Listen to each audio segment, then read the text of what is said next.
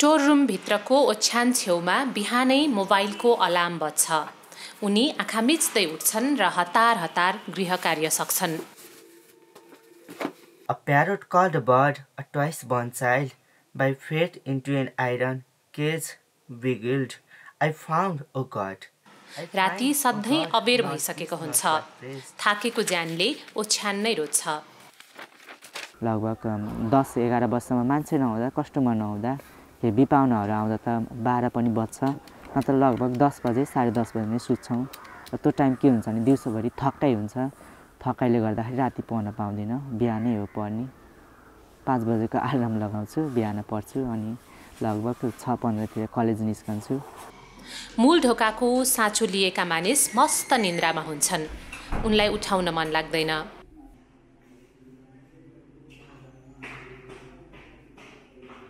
उहाँहरूलाई पनि थकाइ लागेको हुन्छ अनि ढोका खोल्नु भन्ने आफैले मन लाग्दैन के।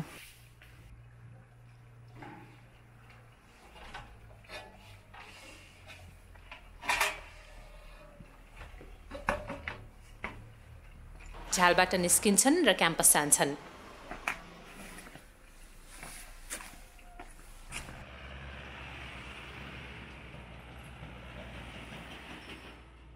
मेरो नाम विनोद परियार, म कुस्मा नगरपालिका 4 पर्वत जिल्लामा बस्दछु।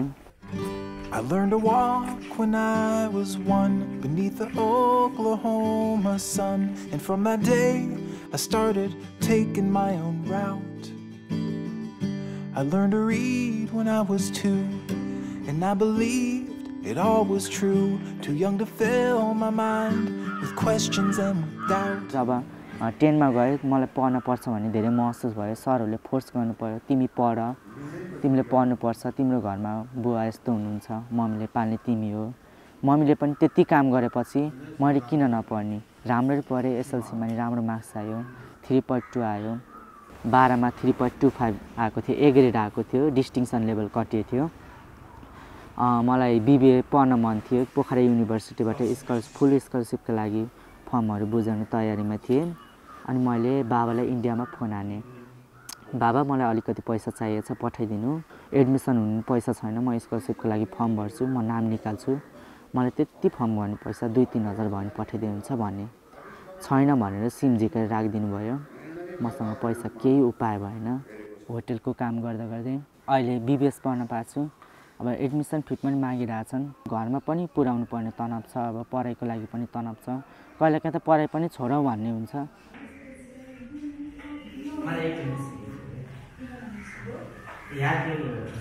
म क्लासमा कुनै पनि केटाले मलाई साथी भनेर एक्सेप्ट गरेको छैन। मलाई कुनै पनि केटा साथीहरूले एक्सेप्ट गरेनन्, कहिल्यै पनि गरेनन्। राम्रो साथीहरू पनि मेरो भएन, किनभने मेरो गर्ल्सहरू नै साथी हुन्थ्यो। हाम्रो पाराको टिनेजको केटाहरू जुन हुन्छन् त्यो भनेको खुल्ला हाउरे पारामा हिँड्ने पारा हो। त्यो पारामा चाहिँ म भिन्न सकिनँ, किनभने मेरो स्थितिले मलाई दिँदैन। मलाई पनि स्मोकिङ गर्न आउँथ्यो होला, सिकेको भए मलाई पनि क्लबमा जान मन थियो होला, मलाई पनि सुट ड्रेसहरू लगाउन मन थियो होला, मलाई पनि क्यान्टिनमा गएर रमाउन मन हुन्थ्यो। तर मेरो स्थिति त्यहाँसम्मको पुग्ने थिएन, त्यही भएर म कहिले पनि केटा मान्छेहरूसँग भिन्न सकिनँ। विश्वा, तिम्रो 9 क्लासमा चस्मा लाउँथ्यो है? त्यही भएर मैले तिम्रो बारेमा एउटा चस्मा तिमीलाई ट्याग गरेर कविता लेखेको थिएँ, सुन है कस्तो छ। ल भन्न। कस्तो छ कमेन्ट गर है पछि। तिम्रा ती मृग नयन अनि मिलेको चस्मा, तिम्रा ती मृग नयन अनि मिलेको चस्मा, हेर्छु अनि टोलाउँछु म मोहित हुँदै जसमा, तानिँदैछु कान्छी तिम्रो मुस्कानको भरमा। अनि हामी 10 क्लासमा टुर जाँदाखेरि नि यसको आर्थिक स्थिति कम भएर हामी क्लासको सबैजना मिलेर यसलाई सहयोग गरेर हामीले टुर पनि सँगै लगेको हो। टुर पनि एकदम रमाइलो भएको थियो। अहिले भर्खर नि त्यही कुराहरू थियो। अनि अस्ति माघे सङ्क्रान्तिमा घर गयो?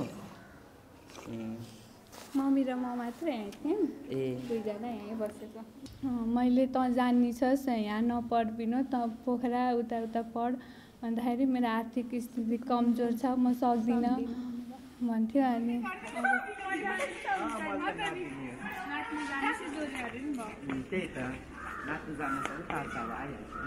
10 बजे क्याम्पस छुट्टी हुन्छ।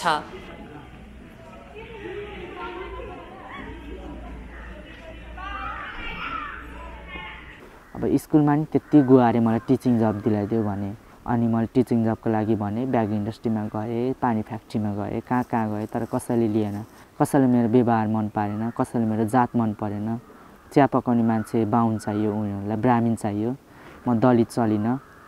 वरिपरि हिँड्दाखेरि हार्डवेयर पसलहरूमा जाँदाखेरि अब नजिकैका चिनेका लोकल मान्छेहरू जाँदैनन् उस्तै परे, दमाईले दिएको लिँदैनन्। अब धारामा जाऊ, पधेरामा जाऊ, बाटोमा जाऊ, बजारमा जाऊ, एउटा मात्र होटेल भेरे भाटा मान्न पर्ने, वेटर गर्न पर्ने, सबै गर्न पर्ने। त्यो ठाउँ त मेरो लागि स्वर्ग भयो नि।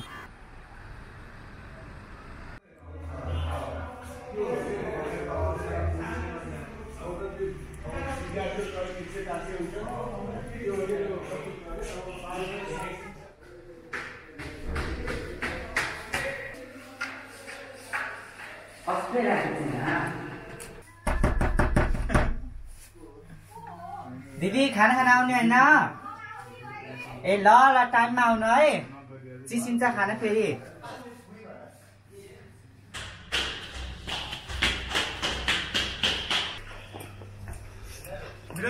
हजुर टोयलेट सफा गर्न लैजाऊ है। ए हस् म टोयलेट फोर भएछ, लास्ट 4 भएछ। अब खाना आउने सबै है। मलाई एकाउन्ट टिचर बन्न मन छ। मलाई एकाउन्टमा निकै नै रुचि छ। प्रब्लमहरूसँग खेल्न मन लाग्छ मलाई एकाउन्टको। होटेल लाइन मेरो सोख होइन, इन्ट्रेस्ट होइन, मेरो बाध्यता हो।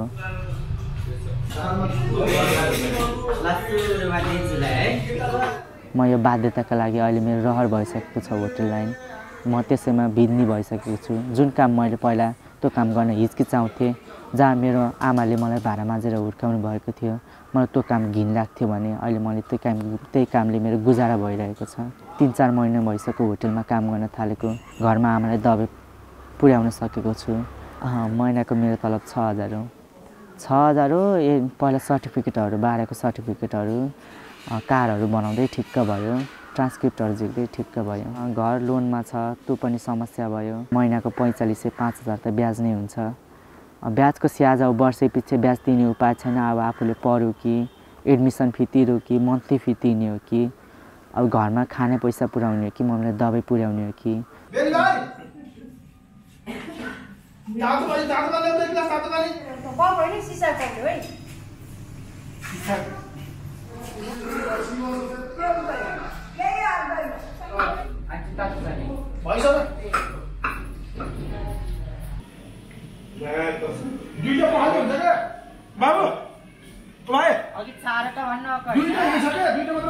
छुट्टा छुट्टै नदिऊ, त्यो चाउडै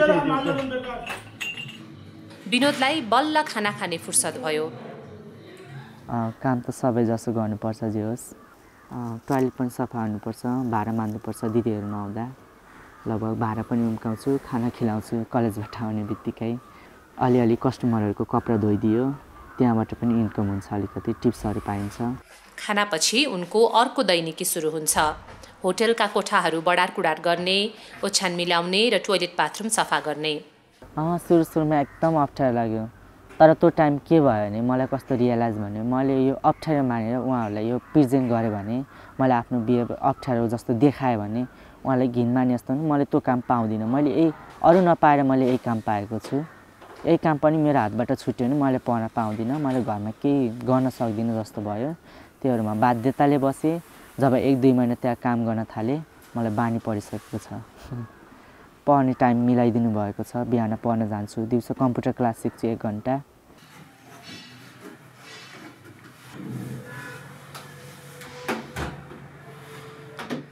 कामबाट एकछिन फुर्सद निकालेर उनले आफ्नी आमासँग हामीलाई भेटाउने भए।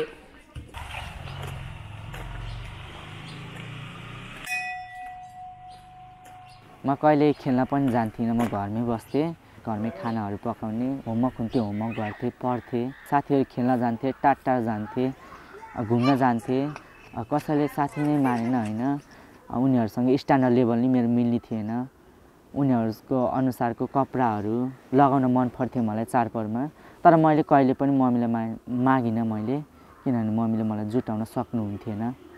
बजार छेउको दलित बस्तीको एक कोठे घरमा आमा एक्लै बस्छिन्। विनोदको सङ्घर्षमय बाल्यकाल यही सेरोफेरोमा हुर्कियो।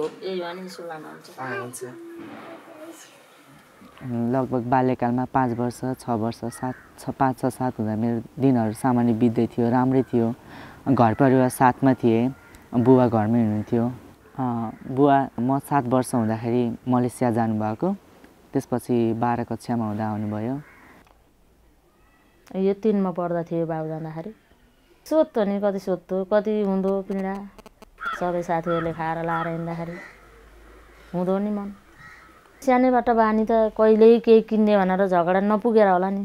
किनिदेऊ मम्मी, यस्तो किनिदेऊ पनि उसले भनेन, म आफै काम गरेर ल्याएर आफ्नै मनले जानेर किनिदिएँ भने किनिदिएँ, नभए त्यस्तै हो।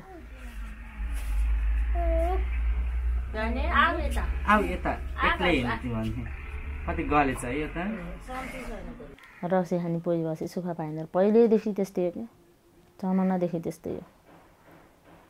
सानादेखि कतार गएर 3 वर्ष बसेर रित्तै आयो, 1 रुपियाँ नलिकन आयो।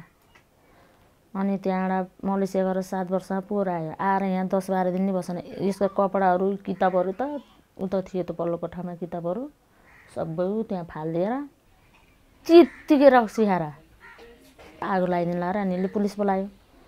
अन्त अब त्यत्रो ती बुकहरूमा लगाइदियो भने त किन्न सकिन्न। अनि पुलिस मात्र बोलाएको हो कि पठाएको नै होइन क्या जिपरका। अनि पुलिसले यस्तो पढ्ने छोरो, यस्तो यिनी बहिनीले कति दुखाएर खान्छन्, यहाँ गिटी बालुवामा हामीले देखेको छौँ, इट्टा बोक्न हिँडिन्छन्, तिमीले यस्तो गर्ने भाइ भनेर तिनीहरूले गाली गरेका हुन् क्या। र म अब आउँदा नि आउन्न, बस्दा नि बस्दिनँ भनेर नारी त लियो भने मैले फालिदिएर अनि गएको। इन्डिया गएको कि कता गयो थाहै छैन। खबर पैसा सैसा फोन छन्, गएको 1-2 दिनमा त फोन गरी त छोरीलाई म इन्डिया आइपुगेँ भनेर फोन गरी थियो। त्यहाँबाट अनि सिम फेरेर बस्छ। छोरी त अब सानैमा गए, 14-15 वर्षमै गएर बच्चा पाएँ, 2टा पाएँ, अहिलेसित 2टा भयो। ज्वाइँ दुबई हुनुहुन्छ, आफ्ना पढ्दा पढ्दै गयो कि त्यो समयमा आमा र म एक्लै हौँ भनौँ। त्यो टाइममा मेरो मम्मीले निकै नै दुःख गर्नु पऱ्यो। त्यो मलाई र मम्मीलाई मात्र थाहा छ होला। जुन समय उहाँले ज्यामी काम गरेर मलाई पाल्नुभयो, कति गाह्रो भयो। अब मलाई त कति के काम गर्ने सर, जे काम खेत रोप्न जाने, कोदो रोप्न जाने, ढलान सलान पऱ्यो भने जाने, कति पिक्निक सिक्ने काममा बोलायो भने भाँडासाँडा धुन पनि जाने, त्यस्तै गरेर के गर्ने। पहिला कामसाममा हिँड्थेँ, आजकल काममा हिँड्न पनि सक्दिनँ, प्रेसर हाई गरेर ढलेको। मैले औषधि खान लागेको 5 वर्ष भयो। खाना पकाउँथेँ, घरको अब भाँडा मान्नेहरू, कपडाहरू मिलाउने, धुने सब मैले गर्थेँ भने मम्मीले केटा बराबरकै ज्यामी काम सबै गर्नुहुन्थ्यो। त्यो हेर्नु न कति गाह्रो छ त। अब पढ्न गइछ भने नाम छ, किताब लिएर पढ्न पाएन, अब के गर्ने। काम नगरी भन अर्को। विदेशी पठाउँ भने नि यस्तो सानो उमेरमा कता पठाउनु। बिचमै विदेश जानुपर्ने बाध्यता पनि हुनसक्छ। जानुपर्छ भने पनि जानु पर्यो। अब घरमा आफूलाई भन्दा नि आफ्नो आमालाई हेर्नु पर्यो। घर बसेर अब आनन्दले पढेको केटा राति नि 10 12 1 बजीसम्म पढ्थ्यो, बिहान पढ्थ्यो। अहिले अब किताब छुने पाउनु छैन।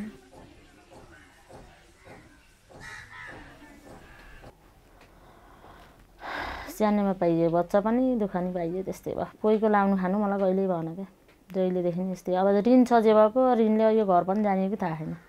त्यो गएको ऋण कहाँतिर त, ऊ गएको ऋण त्यसै छ विदेशको, अनि यो घर बनाएको ऋण त्यसै छ। 3 रुपियाँ ब्याज छ, धेरै पनि छैन क्या। अब त्यही हो नि, अब ब्याजको स्याज गर्छन्, ब्याज नतिरेसी साउको ऋण लिएसी, अब ब्याज पनि तिर्नु छैन, साउनी तिर्नु छैन। 3-4 वर्ष भए 1.5 लाखले 3 लाख पैसा कहिले हटाइन् नि, आफ्नो कमाइ छैन।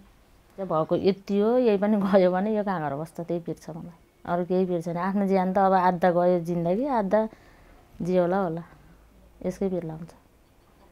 अब बाउ भएको साह्रै भएन, कहिले साह्रो भएन कि यसले, कुनै दिन एउटा साह्रो।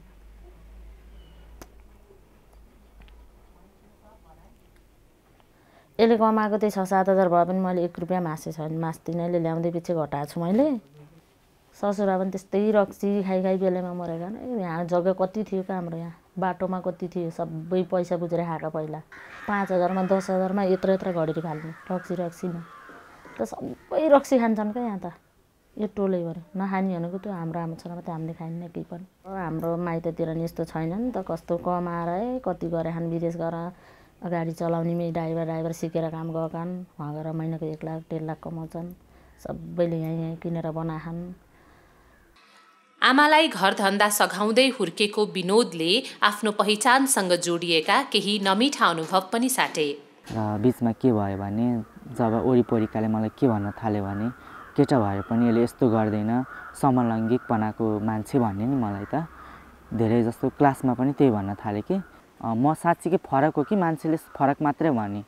एकतिर त मेरो गरिबी, म अप्पर क्लास भने लोवर क्लासको मान्छे, मेरो जात दलित सबैले हेप्ने, अर्कोतिर पनि मेरो अस्तित्वमाथि मान्छेले सवाल उठाउन थाले। तिमी किन यस्तो केटा भएर किन यस्तो बोल्छौ, किन यस्तरी हिँड्छौ, किन फरक? खासमा मानवता भनेको मान्छेले हाँसेर जिउने अधिकार हो। त्यो चाहिँ मलाई किन थिएन त नि। त्यही सम्हालमा म काठमाडौँ गएँ, आफ्नो व्यवहारबारे बुझ्न गएँ कि म किन फरक छु त नि भनेर बुझ्न गएँ काठमाडौँ गएको मौकामा। र मलाई त्यो बेलामा तिमी यौन पेसामा लाऊ भन्ने प्रपोजल आयो। यौन पेसामा यहीँ काठमाडौँमै पढ, सेक्स जब गर, तँले आफ्नो ड्रेसअप चेन्ज गर, तँले आफ्नो पर्सनालिटी चेन्ज गर, तँ सक्छस्, तँ इङ्ग्लिस पनि बोल्छस्, गोराहरूसँग भेट, उनीहरूसँग रिलेसन राख भने। तर मैले सकिनँ। मलाई मनले मानेन। मेरो गरिबी त फरक कुरा हो, मेरो एजुकेसन लेभल फरक कुरा हो, तर म यसरी बोल्छु, हिँड्छु।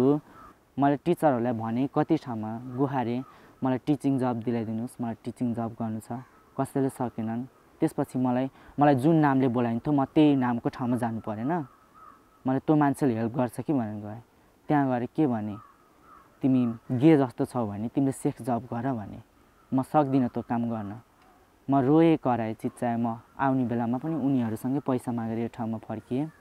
कोहीले अब दलित भनेर दमाई भनेर जिस्काउँछन् होइन, त्यो सुनिराखेको कुरा त वास्ता भएन। पढेकोले बुझ्छ तै पनि एक्सेप्ट गर्न चाहँदैन भने नपढेको मान्छेले कसरी एक्सेप्ट गर्छ। मेरो ड्याडीले जब 5 वर्ष हुँदा गयो होइन, त्यसपछि मैले फोन हानेँ, तँ यस्तो छस्, तँ यस्तो क्याटेगोरीको होस्, तँ छक्का होस्, मैले तँलाई किन सम्पत्ति जोगाउने, मलाई तेरो केही वास्ता छैन, मेरो ड्याडीले यस्तरी नै भन्नुभयो। अनि त्यसपछि म के गर्ने? मलाई यो समाजले स्वीकार्न चाहन्न, मलाई वरिपरिको मान्छेले ह्युमिलेट गर्नुहुन्छ, नेग्लेक्ट गर्छ, मलाई उहाँहरू आफू जस्तै सोच्नुहुन्न, मेरो मन छैन होइन, किन म उहाँ भन्दा मेरो बोली फरक छ, त्यो भएर हो म फरक भएको। बोली के अरूको फरक हुँदैन? तपाईँहरू जस्तो सामान्य मान्छेले त थर्ड क्लास भनिरहेछ, अप्पर क्लास कुन हो, बोइज कि गर्ल्स? मेरो लागि त मेरी आमा हुन् है। बुझ्दैनन् भावना प्रगाढ हुन्छन् कहिले, यादहरू पल्लो कोठामै जमातमा बसेकै छन्, गर्जिँदैछ बाढी यहाँ नदीमा तैरिनु त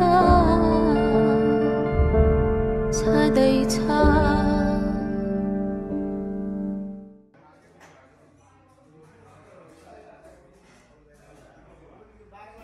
दुईजना काम गर्ने दिदीहरू हुन्छ, उहाँहरूले नाच्नु भयो भने मैले गीत रेकर्ड गरिदिने, भिडियो गरिदिने गर्छु।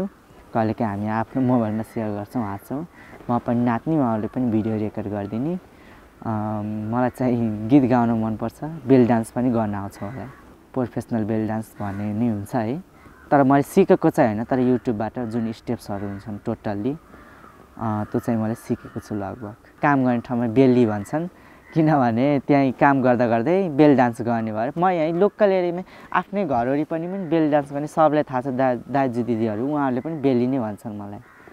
उहाँ गए पनि कतिपयले थाहा पाएकै थिइनन्, जब माथि कोठामा नाच्न थालेँ अनरले पनि थाहा पाउनु भयो, होटेल अनरले पनि, अनि वरिपरि थाहा पाउनु थियो। जस माया गर्नुहुन्छ। किन तिमीले बेली भनेको भन्दा कति राम्रो नाच्छ नि त, उता बेली डान्स गर्छ नि, त्यही भएर हामीले बेली भनेको भने। त्यसपछि अहिले पनि मलाई फेरि के भयो भने मेरो मुखमा पनि बेली भन्न आयो कि, उसलाई माया गरेर अहिले हामी बेली भन्न थाल्यौँ सबैजनाले। हेर्नुहोस्, अब उनको मम्मीसँग पनि मेरो परिचय भयो। मैले मम्मीलाई पहिला चिनेको थिइनँ, उनी एक दिन यहाँ आइन्। अनि यो घर बनाउने बेला संजोगले उनी यहीँ लेबर काम गरिरहेछन्, उसको मम्मीले पनि। हेर्नुहोस् है दाइ, म त यो हजुरको घर बनाउने बेला मैले यहीँ काम गरेको थिएँ, हजुरले बिर्सिनु भएछ भने। अब त्यो बेला धेरै मान्छेले काम गरे, लङ टाइम लाग्यो। जाऊ बाबु, एउटा कुची ल्याइदियो किन बाबु, जाऊ कसैले एउटा दलितलाई ल्याएर राखेको छ स्यार तँले होटलमा भन्यो भने मैले त्यसलाई चाहिँ सातो खाइदिन्छु। हेर्नु, मैले त्यसलाई ठाडै प्रतिकार गर्छु। के दलित मान्छे होइन? चितवनबाट डाक्टरी पढ्ने विद्यार्थीहरू 2 महिनाका लागि उनी काम गर्ने होटलको पाहुना बनेका छन्। उनको मिलनसार स्वभावले धेरै आफ्ना भइसकेका छन्। हामी चाहिँ 2 महिनाको लागि छौँ होइन। हेल्थ सर्भिस म्यानेजमेन्टको हामी 4th इयर MBBS पढ्ने स्टुडेन्ट हो सबैजना। लगभग यो होटलमा चाहिँ हामी 24 जना बसिरहेको छौँ अहिले। इम्प्रेसनले भाइले यस्तो राम्रो इम्प्रेसन छोड्यो, त्यो बोली व्यवहार उसको स्वभाव एकदमै राम्रो थियो कि त्यो लाइक आफ्नो मान्छे जस्तो उसले ट्रिट गरेर थियो हामीलाई। अनि सबै कुराले हामीलाई एकदम अमेजिङ लाग्छ कि एकदमै व्यवहारिक वेल म्यानर्ड होइन। 2 महिना बस्दैछौँ घरबाट टाढा अनि काम गरेर आएको हुन्छ, खाना जसलाई मिठो खाना मन लागिहाल्छ, त्यो माथि होटलको खाना त्यस्तै पनि हुँदैन होइन। तर विनोदले त्यो यस्तो मजाले सर्भ गर्छ कि दाइ खानुहुन्छ खानु न खानु। आज बेली उनीहरूलाई belly dance देखाउँदैछन्।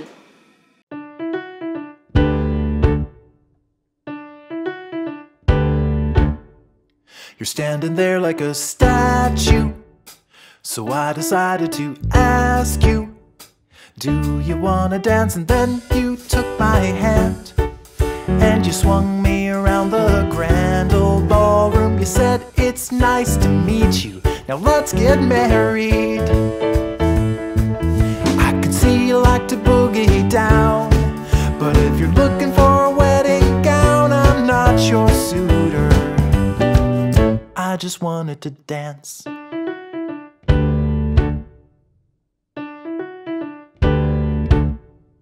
I'm ready, willing, and able to dance you under the table, but I don't want to be stuck in a minivan with a 401k plan and picket fences out on the lawn in deep suburbia.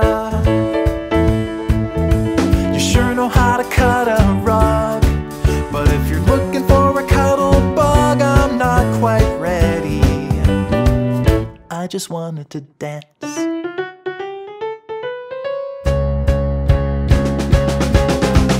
Well, all my friends have got big degrees, they're driving around in SUVs, but that's not the kind of life for me right now.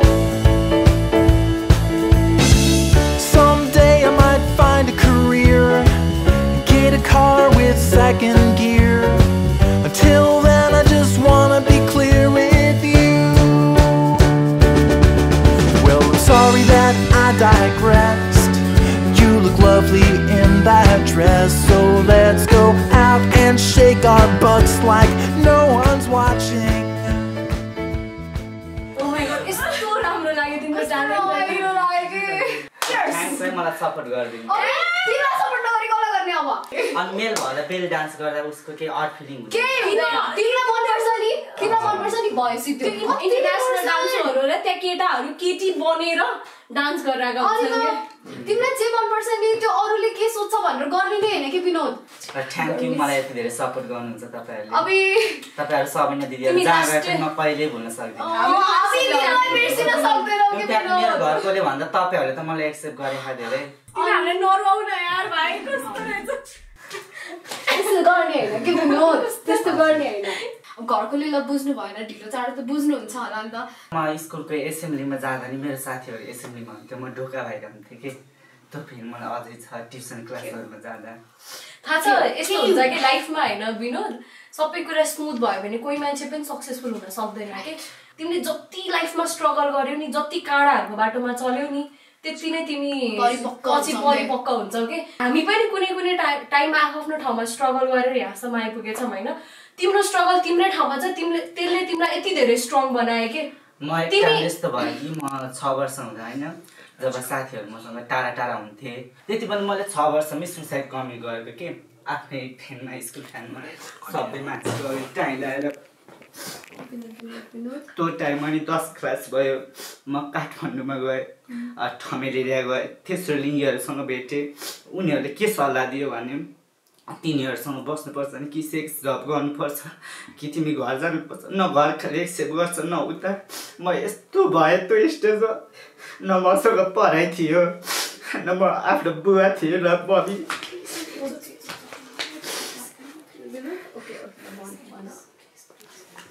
त्यस्तो भएको थियो।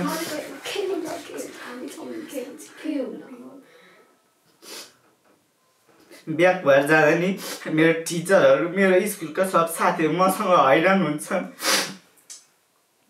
कहिले पनि लाइफमा backward सोच्ने होइन के तिमी कति स्ट्रङ रहेछौ क्या त्यति सोच न यहाँसम्म तिमी आइपुग्यौ कि विनोद तिमीले आफूले आफूलाई एक्सेप्ट गर्यो भने नि दुनियाँले के पनि भन्न सक्दैन के मेल जेन्डर होस् फिमेल जेन्डर होस् या थर्ड जेन्डर होस् होइन केटीलाई पनि आफूले आफूलाई एक्सेप्ट गरेन भने केटीमाथि पनि औँला उठाउने धेरै हुन्छन् होइन केटामाथि पनि औँला उठाउने धेरै हुन्छन् यस्तो हुन्छ कि संसारले चाहिँ हामीलाई एउटा त्यो सबै सधैँ भइरहेको बाटोमा हिँडोस् भन्ने चाहन्छ कि जस्तै तिमी सधैँ टोइलेट लेफ्ट ह्यान्डले धुन्छौ भने world will want you to त्यो लेफ्ट ह्यान्डले नै धोस् भन्ने चाहन्छ तर तिमी राइट ह्यान्डले धोयो भने तिम्रो खिल्ली उडाउँछ नि त्यही हो होइन तिमी राइट ह्यान्डले आछि धो तिमी लेफ्ट ह्यान्डले खाऊ न तिम्रो तरिका हो नि त त्यो होइन र तिमी जति थर्ड जेन्डर भएर तिमीलाई जति स्ट्रगल तिमीले फेस गरेछौ नि केटी हुनु पनि सजिलो छैन क्या मान्छेले जज गर्छन् होला नि त हामी हिँडेको तरिकाले हामीले लाएको तरिकाले हामीले खाएको तरिकाले हामी बोलेको तरिकाले होइन तर हामीले कसैको बाल दिन्छौँ त्यही भएर तिमी त्यो कुरामा टेन्सनै नलियो कि तिमी यहाँसम्म आइपुग्यौ नि पछाडि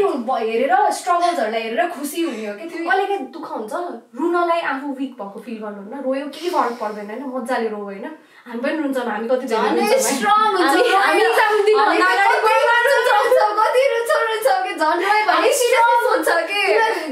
इमेजिन पनि गर्न सक्छौ के अरे एमबिबिएस पढ्न थालेपछि त्यो बेसिकको इक्जाममा आएर टोइलेटमा गएर प्लिज गड वाइ टुमरो त्यो एक दिनमा 6वटा इक्जाम दिनु पर्ने हुन्छ होइन किन यार म जान्छु क्या बरु मर्न सजिलो हुन्छ होला जस्तो लागेर गुवा रोइन्छ के आँसु त्यसलाई देखाऊ जसले तिम्रो आँसुको कदर गर्छ होइन सबैजनाको अगाडि रुन जरुरी पनि छैन एक्लै गएर रो आनन्दले यस्तो फ्रेस भएर हुन्छ नि एकदम स्ट्रङ भएर बाहिर यस्तो स्माइलले निस्क्या तिमी जहाँ जाँदा पनि कसैले के भनेर भने पनि तिमीलाई मतलब लाग्दैन हो तिमीले इग्नोर गर्न सक्छौ के भन्छन् तर तिमीले मतलब लाग्दैन त्यसपछि तिमी स्ट्रङ भएनौ आफूलाई अरू भन्दा कम सोच्दै नसोच के बुझ्यौ कति धेरै मेल फिमेल भएर पनि लाइफमा केही गोल नभइकन फिमेल चाहिँ एउटा केटा धनी केटाले आएर बिहा गरिदियोस् अनि मेल चाहिँ एउटा धनी बाउको छोरी बिहा गरेर ससुरालीको भन्ने खाले पनि हुन्छ तिमी सधैँ बिहान त्यसरी नै उठ्छौ तिम्रो कपाल त्यस्तै छ तिम्रो आँखा त्यस्तै छ तिम्रो रगत रातो छ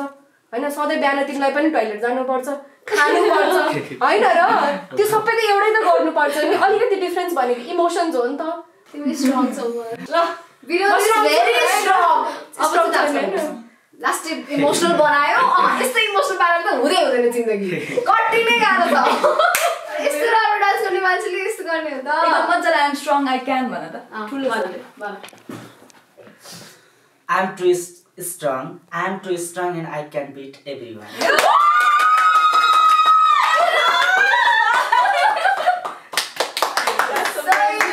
That's the spirit we want. के गर्ने अब